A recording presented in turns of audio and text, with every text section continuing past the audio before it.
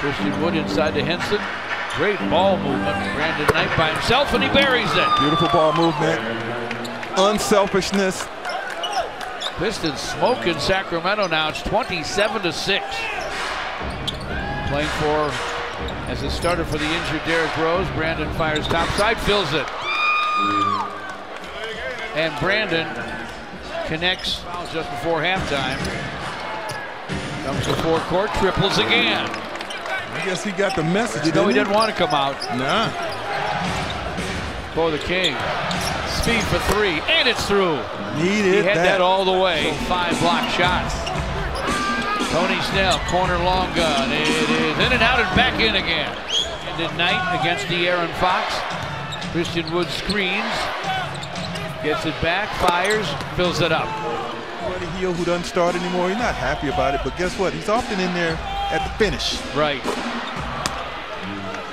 His minutes are down, but he is generally playing a crunch time, and why not? From Christian Wood. Langston Galloway with a long gun. It goes as he's falling down. Free throws, he has 21. Pistons inside, and Christian Wood able to score. Count it, and a foul. Brandon Knight, stop and go move. Corner feed Tony Snell for three, and it's through.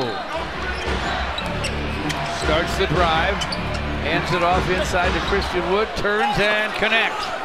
Christian shortens it up to a 6-point Sacramento lead.